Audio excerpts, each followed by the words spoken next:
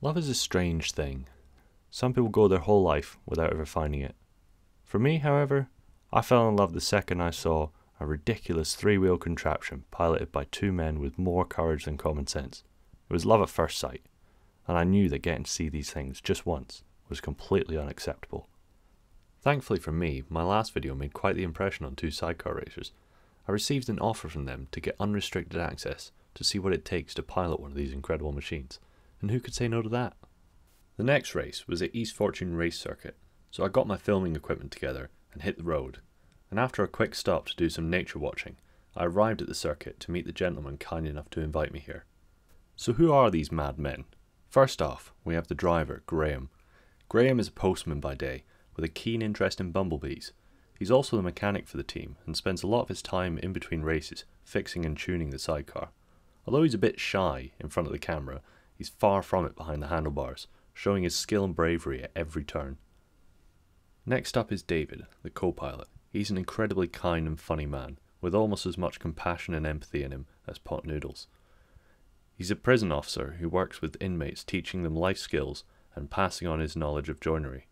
As much as he loves a laugh and a joke, he's deadly serious when he steps into that sidecar and uses all his strength and agility to keep that thing on three wheels. The two of them have known each other since they were 6 years old and grew up in the same small town together. So, how long have you guys known each other? Since 1986, when you moved to Harton, didn't it? Yeah, I moved to Harton. And that's when trouble began. Do you think that helps your racing performance, the fact you know each other so well? Yeah. Like brothers, are we? Yeah. I'm closer to David than I am to my own brother. I'm the same. Because my own brother lives... He lives in the city of Aberdeen, I live outside the city. I see you more than my own brother, and he stays a few doors down from me. So... It's that element of trust as well. Aye. You know, you can trust somebody to be on the right place in the bike, but that's different to trusting somebody out with racing.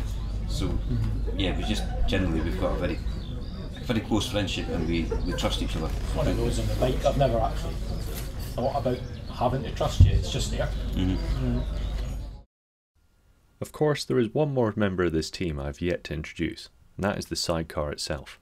This is an F2 sidecar that Graham and David run in the Scottish Sidecar Racing Championship. Sidecars are separated into F1 and F2 classes, the F2 being more light and nimble, and the F1 being heavier but more powerful with its 1000cc engine. Graham and David's F2 is powered by a tuned 2007 Suzuki GSXR 600 engine. Despite looking similar, every sidecar is unique as most of the parts are handmade, as there are rarely off-the-shelf parts for these machines. I asked Graham to give me a tour round to see exactly what this thing is made of. These tyres are made by Avon. This one is a 9-inch wide slick. Front tyre is a 7.2-inch slick. It's all 13-inch wheels, and the sidecar is also a 7.2. You can run wider tyres on certain bikes. Formula Ones, they run much wider tyres. The wet tyres are over here. Again, you can see they're heavily treaded and very, very soft rubber. You can actually leave a fingernail print in it. Brakes, we have one brake on the back, one brake on the sidecar. Under here are the master cylinders. There's two master cylinders, one controls the sidecar wheel and the back wheel. And in the front, we've got two 280mm discs, one at each side. The other master cylinder controls a caliper on each side, and we've got what we call a paddock brake, which controls this caliper here. The engine in this bike is it's out of a 2000. Sorry about the noise. It's out of a 2006 around about 2006 GSXR 600. It's a K7 engine. It's got a race Yoshimura ECU controlling it, and it revs to about 16,000 revs per minute. The cooling system for the engine, as you can see, is quite a big radiator. It's running a standard water pump, which pumps in the coolant through the radiator back through the engine. It's actually really simple, the cooling system, because the more basic it is, the less likely it is to fail. This is the expansion tank, which is a good bit smaller than you would find on a road bike, but we check it every, well, what, 13 miles, so it's not really got much chance to use much water. The steering runs a leading link fork setup, which is, this is all you can run, that's the regulations. Twin shocks, you've got ride height adjustment, spring preload adjustment, damping adjustment. How do you tell how much fuel's in this thing? This is a very scientific method that me and my passenger have come up with. We've got the fuel cap comes off, and we've got our dipstick. So you dip the tank, pull it out, and we know by where it's wet to how much fuel's in it. As you can see, there's 10 litres of fuel in it. How long will that last you? That would last 2 sessions. We use about 5 litres per session. Over the course of the weekend, I got to experience the highs and lows of racing, with the first struggle being Graham trying to tune out some understeer they had been experiencing. We're still trying to get the suspension dialed in to suit our combination of weights, obviously because he's a lot bigger than me, he's on the back. The problem we're having is corner exit. We try to come out the corner and try to get the throttle on. It's putting too much weight down on the back and lifting the front, and it breaks the traction in the front tyre and the bike just wants to run wide, so I then have to roll the throttle off and then gradually get back on it until the bike's pointing straight, and then I can just give it full throttle. Something I can feel in the back as well, so again, if we're going to the right, my position can affect it as well. I mean, it's kind of fun, but it's not very fast. So now we know how these things work, let's hear about how to ride it. Starting off with the track itself. East Fortune Race Circuit is built on a former RAF airfield, which gives it its signature high-speed straights. The former airbase's motto was "Fortune favours the brave," which I think fits its modern use quite well. I asked Graham and David's neighbour, a highly experienced sidecar racer, to run me through a lap of the track. Ian Suter, or Soots for short, has driven and passengered at this track long enough to know his way around.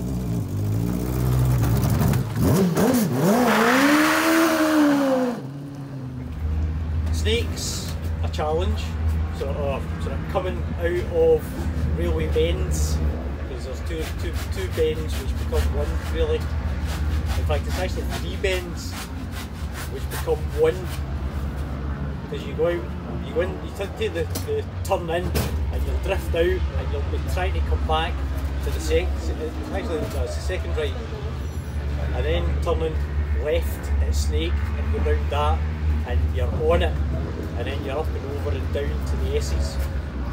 So SS1, SS2, which are actually the Cooperman S's they're called. Right. So that's a challenge, because it's you're moving, you're really moving going through the S's. And again, it's a transition for the passenger from being on the right, going into the first turn, to immediately transition to the left to try and get the outfit round that left-hand turn without flipping over. Head down to the hairpin, anchors on, round the hairpin, there's a right-hand turn, up, and then the next challenge is Hannah's, which is the chicane. So you go into it and it's actually a slight kink to the left, to the right, but I actually almost sort of straight line it and don't really bother turning right as such. But you turn left, sharp left, and again it's a challenge for the passenger to get from the left to the right to get round and onto the start finish again over the finishing line. I was starting to understand the track, and having raced go-karts in the past, it was all starting to make sense to me. That was right up until the moment David offered me some one-on-one coaching on how to be a passenger. Fair to say that despite how easy these guys make it look, it's far from it. Okay. So what works for one passenger might not necessarily work for another. Okay. So I find the comfiest position for me to go in is my right foot against the block there, like so. Okay. Fold my knee in. With my left hand in this handle, the left hand doesn't come off. The handle on the right there. Some guys like to hook their foot around the back, but what I find is comfy is I can tuck my foot in here for going down the straights. I can get myself nice and tight, down low. I can take this arm in if necessary, down. What I find works for me is across the back is where I'm walking the arm. Down like this, down the straights. Yep. Once in a while, just look up to see where my marker point is for me to move. So the left hand comes up to the top. Push off the block at the back using this handle here. This foot goes down into the corner of the wheel arch. I've got handles on this side, which I reach for. And as we explained earlier, with issues with front end grip, what I find it helps to get my body up as high as I can. Reposition my hand on this handle here. This leg takes the weight off the back, so it pushes down on the block there and interferes with the grip at the front. So transitioning to the left, let's do it in reverse. Drop down, roll on my knees, hand stays on the handle here. This one grips on the top, get myself into the wheel arch. The right foot goes against the body of the bike like so. And the left foot I hook under the back of the chair. And for positioning, I find getting my butt cheek more or less in the centre of the chair wheel works for us. So I'm holding on like this round the corner. Duck down, I can act as a windbreak. Again, roll up onto my knees, hand across the right handle. Just drop myself down and go straight. Okay. Want to give it a shot? Yeah. My turn now, I guess. Now, despite how easy David made that look, I was about to find out just how difficult passengering a sidecar really is. Okay. Right, so left foot in there, is that right? No, right foot. Right foot. Yeah. So I'm already okay, so right foot. So we'll start with the left hand on here. Left hand on here. Yeah. The bottom or? I find for me is there. Okay. Okay, get your right hand to here. Just get your body positioned. So tuck your knees in. Put this one down. There. Yeah. Tuck your knees right in. Get your body as low as you can. Head tucked in. So that's down the straights? Yeah, I would look down at Graham's feet. You can see the brake pedal. Yeah. Occasionally glance up to see my marker point. So if you're transitioning right, push off with the chalk at the back. Pull yourself across. Don't remove your left hand, but move it up to the top of the handle. Slide your hand along the fairing. You'll see the white line. There's a hand grip there. Pull yourself up. Up higher so you're above Graham. Reach for the next handle. Then this one over the back? No, put that one against the wheel arch. That's it there, and lift the other one. There you go, that takes the weight off the back of the bike. Now go down to this one? If necessary, aye. Try and get yourself as high as you can just to keep that grip in the front. So to move to the left, just opposite, I find slide back on the handles as quick as you can, roll on your knees, both sets of knees. You can do it, it's a slow motion. Okay. Feet out the back, feet out the back. So both of them? Both of them, yeah. Okay. Roll on your knees. Yeah. And your right foot goes against here. Yeah, you're doing it right. Slide your left hand down at the same time. The right hand grips the top of the handle. Okay. At the same time, your right foot goes there. Left foot hooked under the back here. Get your butt out the side. Yeah. Push it out as far as you can if necessary, but as I say, what works for us is getting my butt cheek in line with the centre of the chair wheel. Right, okay. That is you. Sweet. Oh man, you have to be flexible for this. Jesus. It's a workout. It's an enjoyable workout, but it's a workout. I'm shattered. I'm always buzzing by the time you come off the track. It's the rolling that I really struggled with. I don't the pulling back, that was fine, but then going from that side to kind of like move into around here. When you're out the track, the way I describe it is you're apart with the bike. So I just kind of feel what the bike's doing and I go with it. I adjust myself accordingly. I feel the braking, I feel the G's. I just move with that. I sound a bit samurai, but I'm at one with the bike. Right, that's enough talking. Let's see some racing. If you look closely here, you'll see some friends of the channel, Carl and Connor from TWH Motorsports, getting a great start off the morning.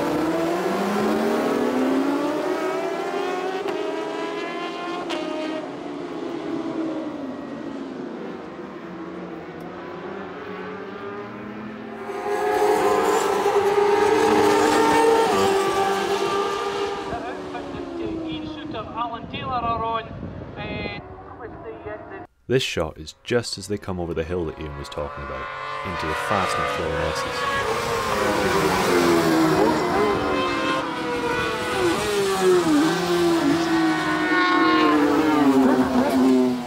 Now here we see a banging overtake on an F1 sidecar, truly extraordinary from an F2. And if you look closely you can see Graham fighting the understeer he was talking about earlier as well. You can see he's having to hold off the throttle right until the very exit of the corner, and then off they go.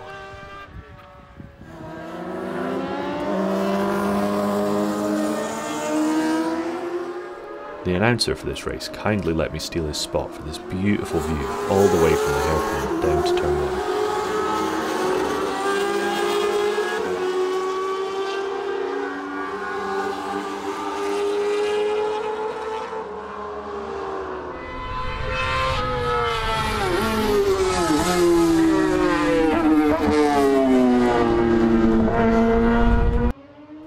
When I spoke to the guys at the start of the weekend, I asked them what their fastest time at the track was, and all weekend they seemed determined to beat it. Yeah, done it. We got 1:15.3 in qualifying. It felt faster than that, but I'm not going to complain. So you're trying to beat your best at the moment, which is 1:14. 1:14.3s. And I'm delighted to say that in the last race of the weekend, they smashed that personal best. They were setting a blistering pace, and they could have easily made it into the 1:12s, if not for a red flag shortening the session.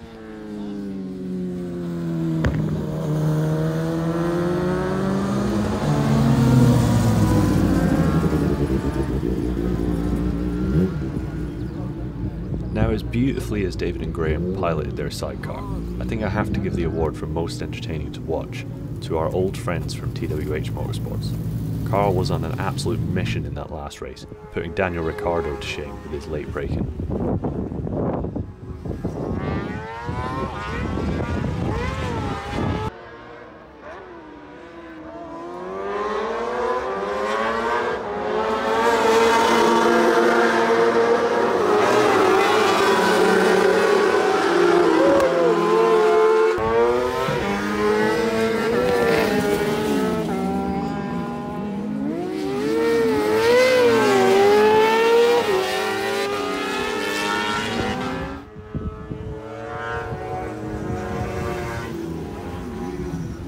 Right, I know I mentioned this in the first video of this series, but I still just cannot get over how good these things sound.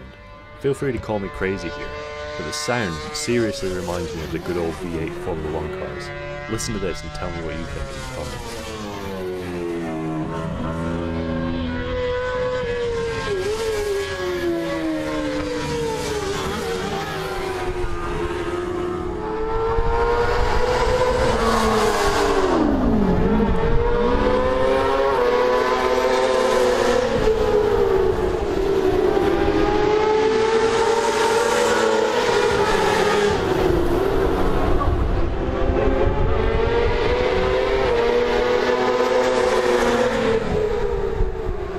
One thing that really amazed me about sidecar racing is the community.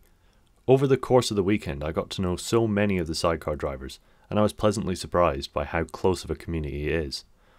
The drivers saw the people they were racing against, not as competitors, but as family. In one of the last races, Graham and David were in a fight the whole race against another sidecar a few doors up from them. Immediately after they got back to the paddock, they came over and all had a big laugh about it. I've just never seen another motorsport with this level of respect and sportsmanship.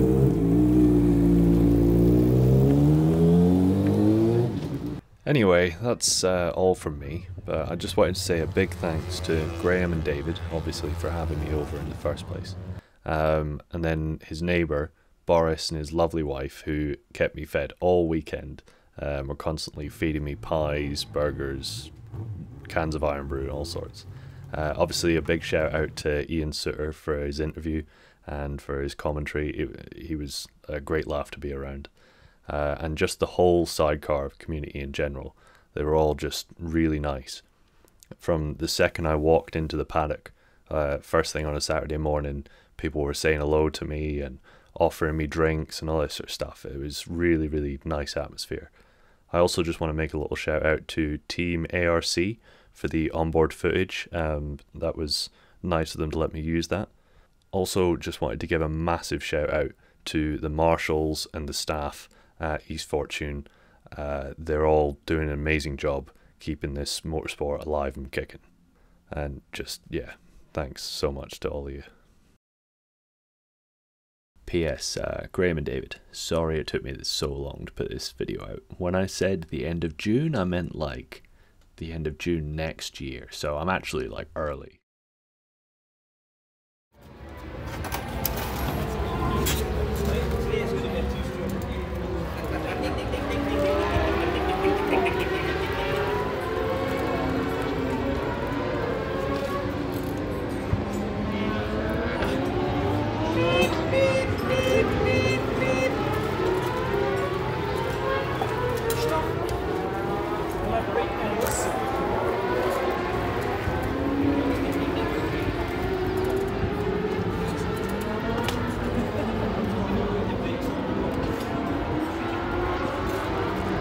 Stand back. This vehicle is reversing.